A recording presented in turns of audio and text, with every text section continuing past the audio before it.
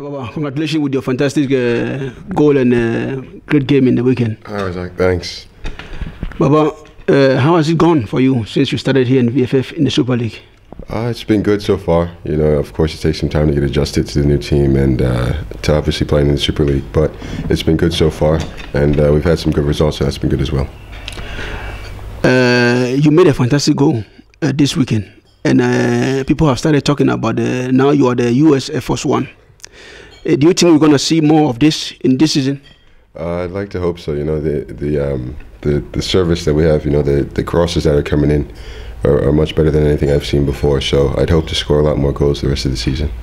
I remember myself when I was in Mexico. I know Brad Hangelen and a former VFF player called Mickey Cargo. Whenever there is a corner, then they said they send the Air Force to go finish the set pieces.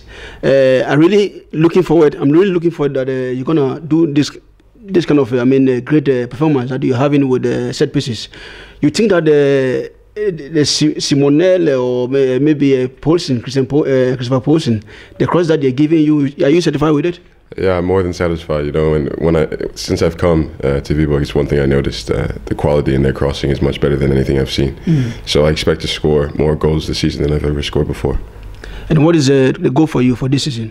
The goal for me this season is 1, to stay healthy, and 2, to stay in the team and continue to play the matches, and 3, for us to do well and continue to get good results. We have FC Code this weekend, Baba. Are we going to see the KG that you have? Can you show the KG to the fans? I know they want to see it.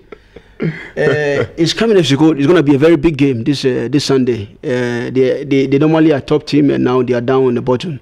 You think that we're going to win this game, and what is your expectation for the weekend game? You know, it's going to be a tough game, like any game in the Super League. You know, they're at the bottom now, so they're fighting for every point that they can get.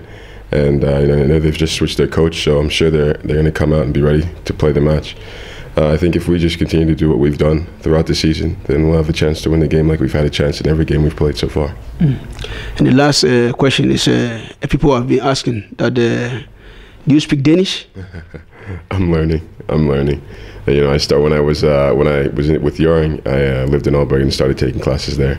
And now I've just registered my address here in Viborg. So joined the class now and continue to learn. So what word can you say in Danish? I can say quite a bit. You know, I can understand more than I can say. But you know, I'm learning.